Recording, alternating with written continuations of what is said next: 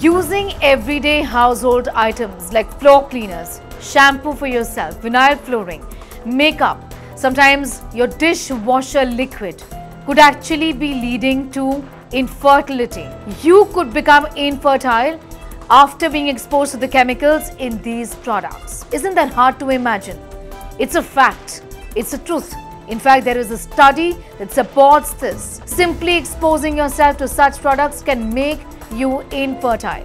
Infertility is an emerging problem in India. Infertility rates are going through the roof. 3.9% individuals between the ages of 25 to 49 are infertile. But how does this happen really? The answer to that question is phthalates. Phthalates are a combination of plasticizing and solvent chemicals used typically in packaging along with plastic. Its durable qualities make it an obvious choice. But apparently phthalates can make you infertile.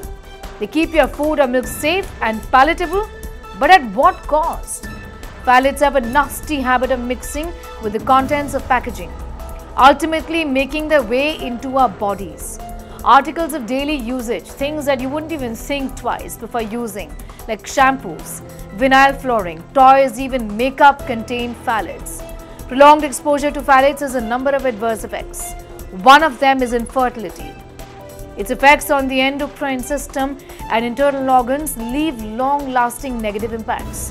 A research published in the Journal of Environmental Health Perspective has revealed that women with prolonged exposure to phthalates had lower levels of estradiol and higher follicle-stimulating hormone across their menstrual cycles. These play a key role in ovulation and early establishment of pregnancy. While there is no concrete way to stop phthalates from entering our bodies, it is advised that consumers check the contents of packaging for presence of phthalates. Apart from that, the government needs to make changes in the regulatory system that allows the usage of phthalates in items of daily use. Well, for all men watching this, don't take this as a sign of relief so soon. Phthalates are equally harmful for men as they are for women. They affect various organs such as kidneys, liver, and in this case, testes. Studies conducted by epidemiologist Carmen Messerlan at Harvard. This study indicated that urine samples of men that had a higher presence of phthalates have low sperm counts as compared to the men with less exposure to phthalates.